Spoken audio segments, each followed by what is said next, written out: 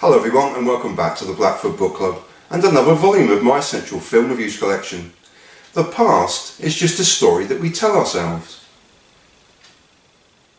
Following his previous collaborations with Charlie Kaufman and Dave Eggers, Her was Spike Jonze's first solo screenplay and one which earned him his first Oscar success in 2014 for Best Original Screenplay.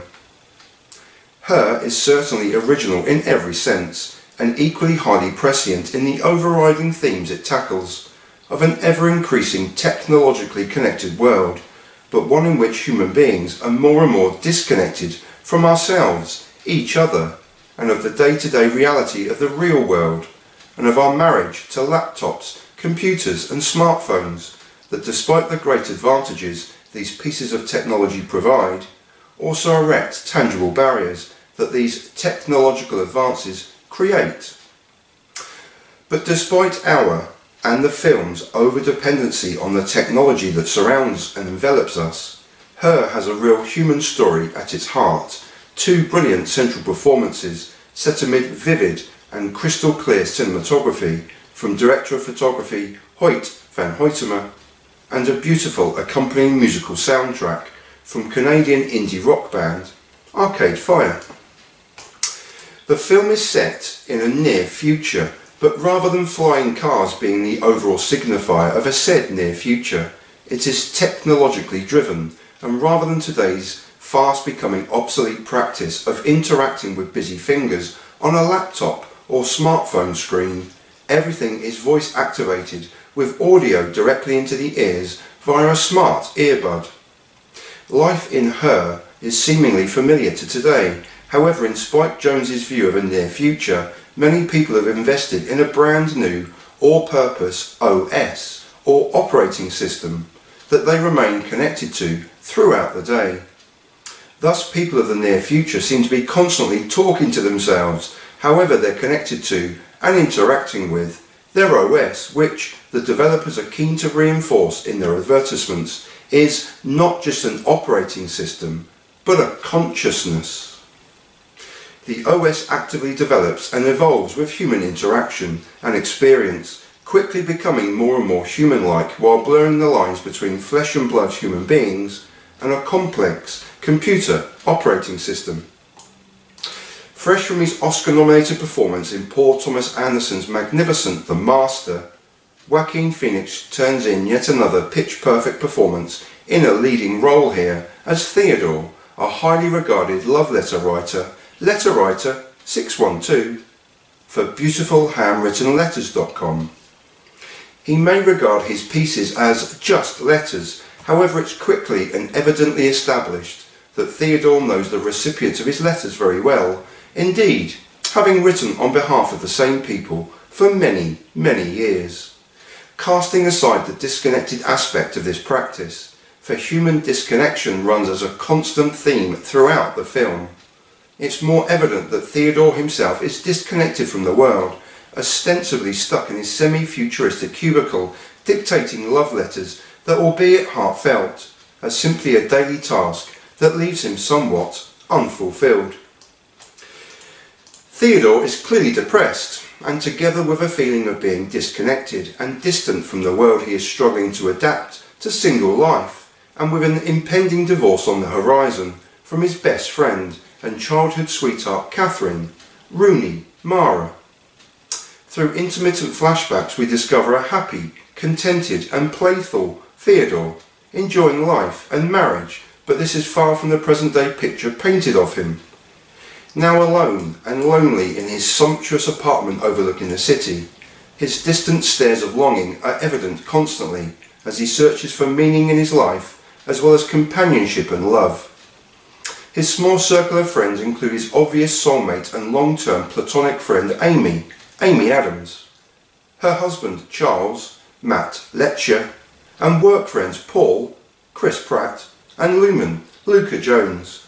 But Theodore is desperately lonely, disconnected and desperate, and with his head turned by the advertisements for the interactive operating systems, he purchases a new friend. With the impending divorce and only Amy for a real friend in which to confide, Theodore slips further and further away from the real world and into an interactive computer world with Samantha, voiced by Scarlett Johansson. And despite not believing I'm having this conversation with my computer, he slowly falls in love with his computer operating system. In a film with such few main characters, two characters and performances stand out, and as alluded to previously, Joaquin Phoenix is magnificent yet again. The character actor of his generation, he just infuses every character he plays with such verve that he defies you to look away from the screen and dare to miss any part of his performances. And again here he takes a somewhat indifferent and exhausted character and injects him with such love and affection that we overlook his faults and his frailties. Theodore is such a layered character, disconnected, indifferent, unhappy, and feeling that life has almost passed him by, and that he'll never feel anything new again. But he's also joyous, self-deprecating, selfless, and kind. Brilliantly written by Spike Jonze and a character magnificently realised yet again by Joaquin Phoenix.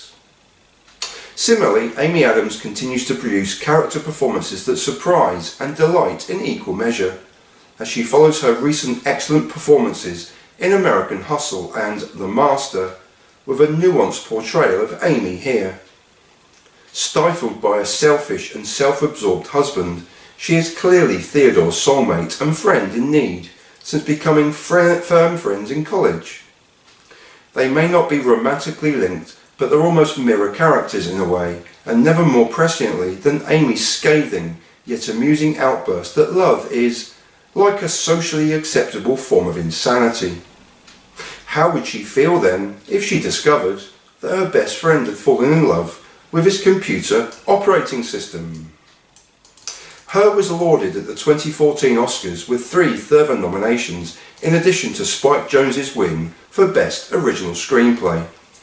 The film itself was nominated for Best Film of the Year, and although Director of Photography Hoytema was not individually recognised for his achievements, it is to him that a large part of the credit must be paid for producing such a clean, clear, crisp and visually stunning near future.